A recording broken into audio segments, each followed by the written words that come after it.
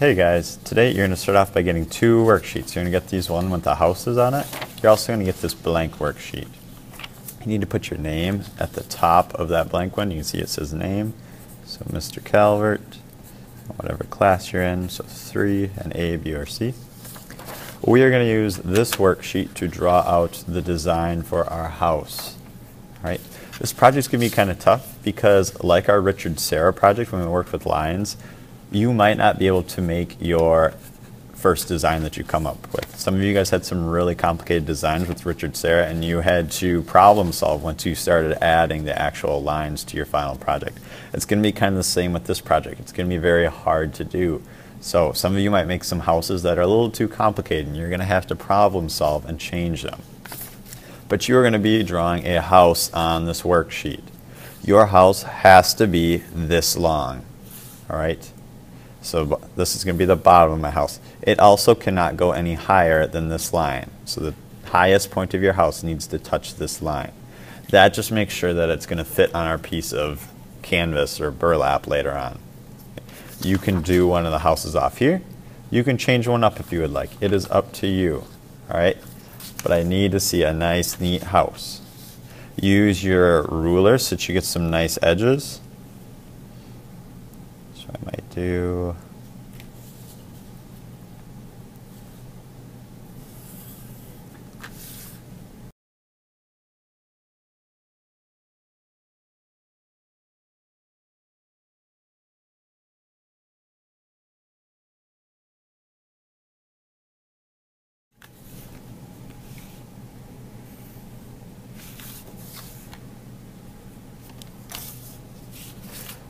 Alright, so I am all done with my drawing.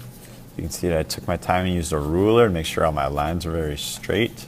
I didn't get too super complicated with it. Alright, I didn't add any shingles to my house or any siding or anything like that.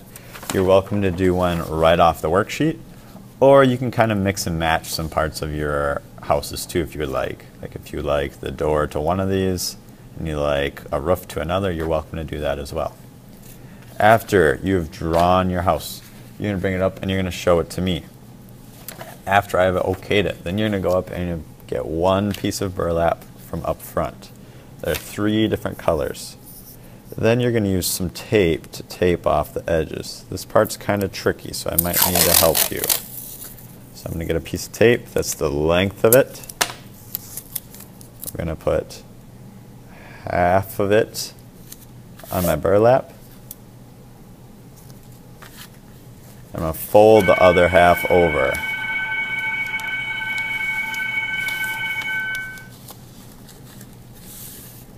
This is going to help keep my burlap from fraying. You don't want it to start coming undone. You can also trim up the edges if it's too long. Please be careful with the tape. Don't be wasteful with it. Stretching out a piece of tape. Putting about half of it on, and then flipping it over.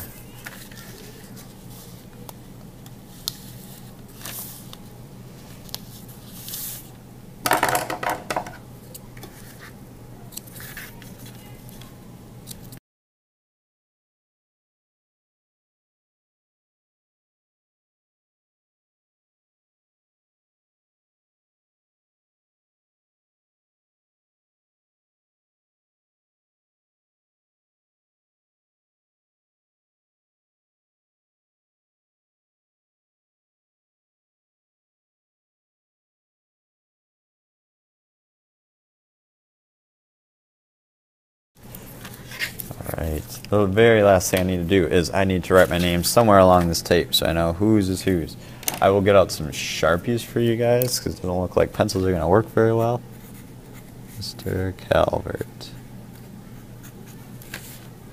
Alright, so the very first thing you're doing is you're drawing a house. Then you need to get it okayed by me. Make sure to use your ruler so you get some nice straight edges.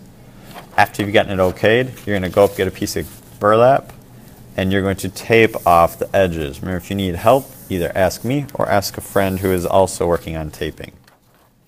After you have drawn your house and taped off your burlap as well as putting your name on it. If you do have some extra time, you're also welcome to go ahead and cut your house out. You need to do a super good job cutting it out because we're going to have to trace around this next class.